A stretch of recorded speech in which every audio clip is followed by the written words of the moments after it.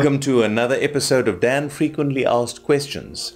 In this edition, we have an individual asking us whether menstruation would be a contraindication to diving.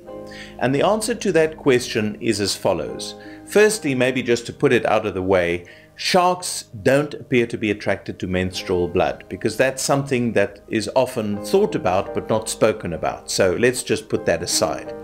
The second thing is that if the menstruation is very painful to the extent that the individual needs to take significant quantities of ibuprofen or something else that would influence their blood clotting or their alertness, then clearly diving is not a good idea and they probably wouldn't feel like diving anyway. As far as the fluid shifts that may occur during diving, those usually are not a problem in a normal individual.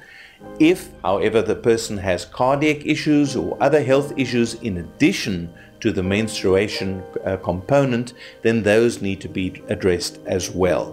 But by and large, if I had to make a very simple, straightforward statement, menstruation is not a contraindication to diving.